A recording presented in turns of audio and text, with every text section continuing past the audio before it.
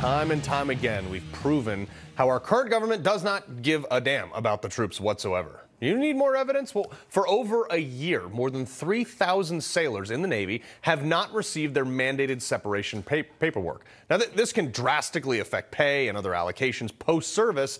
The separation document, known as a DD-214, stands in the way of their access to any VA or post-service benefits. But what's our Navy focusing on?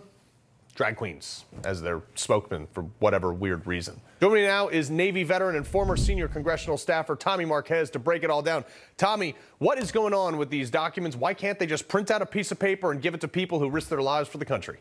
You know, Carl, I love to say it's not that easy, but actually I've done a million of these. It is that easy. The Navy has once again lost their focus on what is important, and that is taking care of their personnel. The Navy's greatest asset is not ships. It's not airplanes.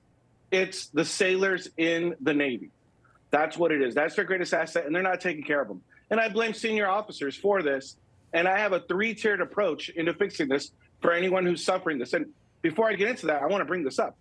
We saw in that article that at least 3,000 individuals are owed tens of thousands, if not hundreds of thousands of dollars for months, in some cases years. But it actually could be more, but the Navy's actually not keeping track of this. So we don't even know how far this goes. So step one is real simple.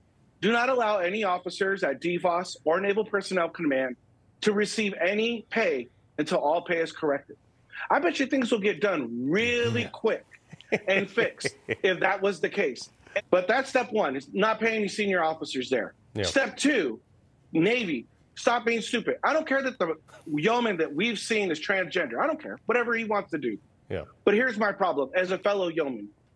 No yeoman, no dispersing personnel should be doing anything right now other than correcting the pay and the DD-214s of these individuals. Yeah. Okay? That's all they should be doing. Oh, and the last one real quick is simple, because I know the Navy's going to fail on those things, is go to your member of Congress if you're suffering through this. Yeah. Go to congress.gov to find your member. You can have this corrected in 96 hours. On my social media, I am telling this to individuals, and in 96 hours, they're getting their pay corrected, and they're getting their DD-214.